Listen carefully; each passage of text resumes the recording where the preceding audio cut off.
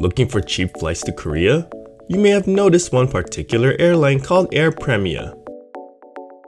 There's always a risk with taking a chance on brands you never heard of, but in this case, I made the right choice.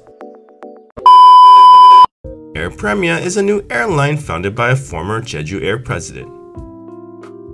They launched their operation in August of 2021 and currently flies to 11 destinations worldwide. It is marketed as being Korea's first hybrid carrier, which means they offer some premium services at a low cost.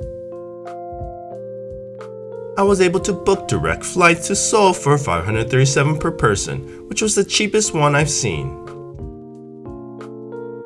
Each seat has their own screen for in-flight entertainment, but the movies and shows were all Korean. There also wasn't that many children's programming, so the kids got really bored. These screens didn't have any games either. Check out that leg room. I can actually stretch out on this. Lots of leg room. So we got our meals, snacks. So it's gonna be a 12-hour flight. So I'll see you guys in Korea. About a few hours into the flight, the lights were turned off so passengers could get some rest. They gave us a giant choco pie for a snack. Definitely better than the peanuts and pretzels you get on American flights.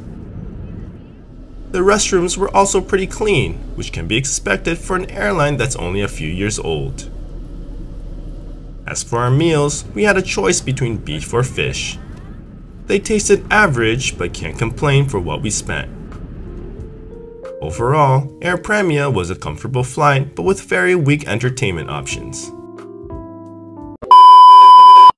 I'd also like to add that they allow for 2 personal carry-on items. Plus, this was a direct flight from Los Angeles, so it significantly reduced my travel time.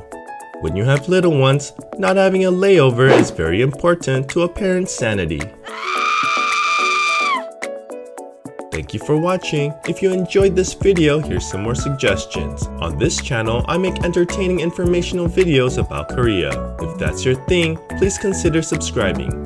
And with that, I'll see you on the next Pixex in Korea.